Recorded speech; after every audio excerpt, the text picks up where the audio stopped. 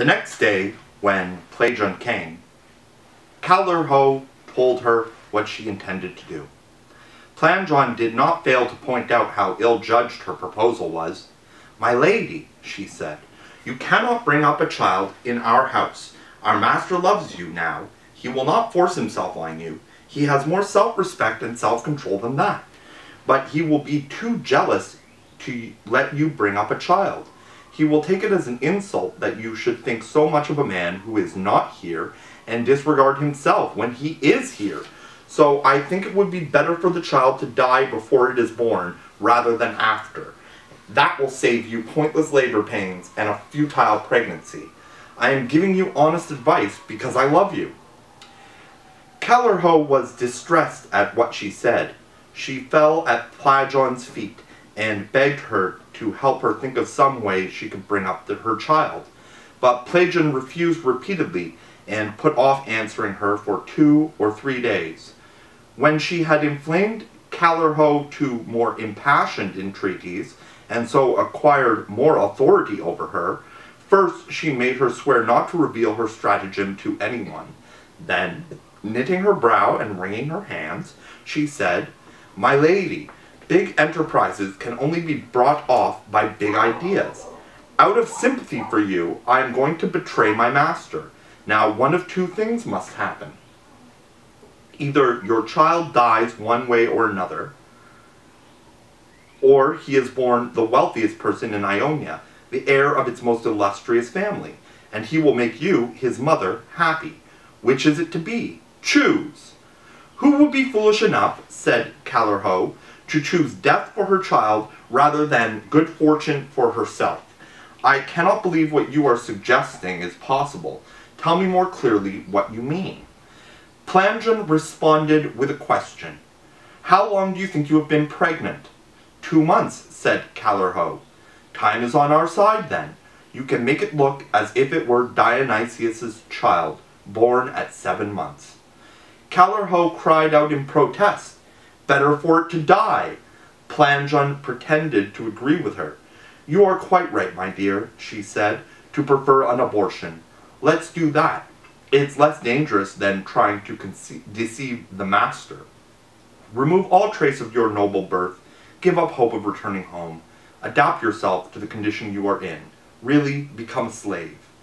Plagion's advice aroused no suspicion in Callirhoe. She was a young lady of quality and knew nothing of slaves' tricks.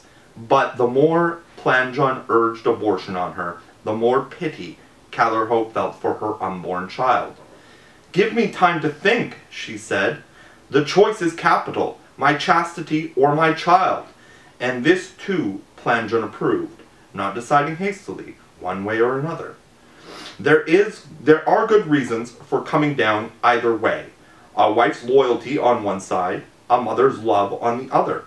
All the same, there isn't time to put off the decision long. You absolutely must choose tomorrow before it becomes known that you are pregnant.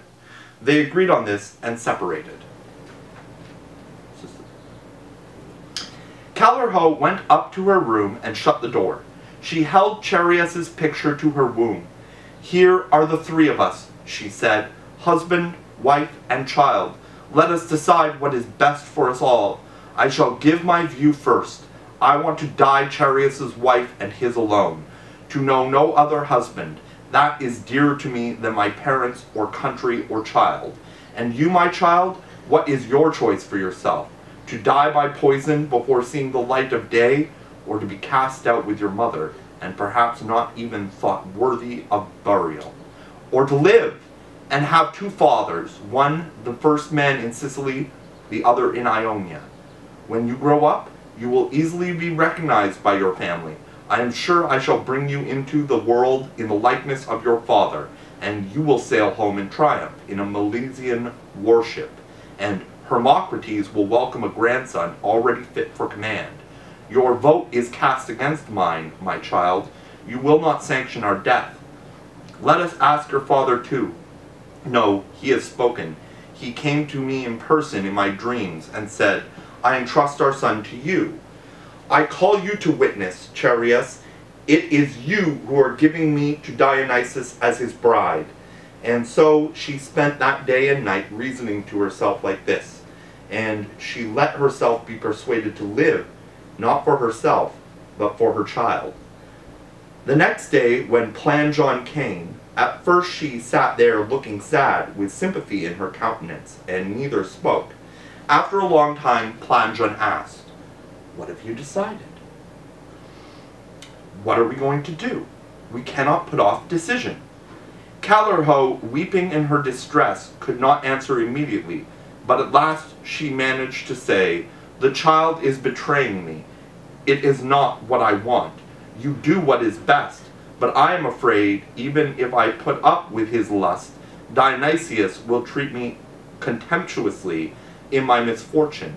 He may treat me as a concubine rather than as his wife, and refuse to bring up another man's child, and I shall lose my honor for nothing." Plan John replied, even before she had finished, "I have thought about this before you did," she said, "because by now I know I love you better than my master. Now, I have confidence in Dionysius's character. He is a good man. All the same, I shall make him swear an oath, master though he is. We must act with complete security, and when he is sworn, you must trust him, my child. I am going to carry out my mission."